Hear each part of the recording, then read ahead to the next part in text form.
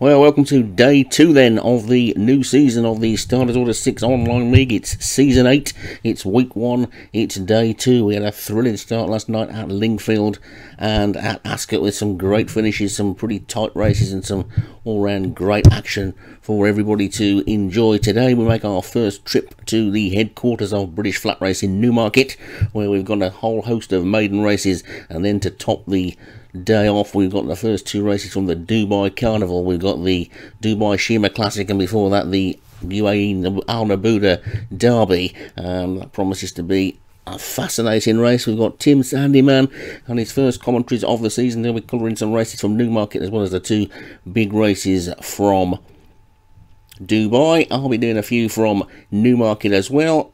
Good luck to everybody today, and let's hope you haven't had a good start so far. You get your first winner or your first placing tonight, and if not, there's always tomorrow, of course, and we'll be back tomorrow with more exciting racing and the culmination of the Dubai Carnival. So until then, let's get on with today's racing and the next at Newmarket.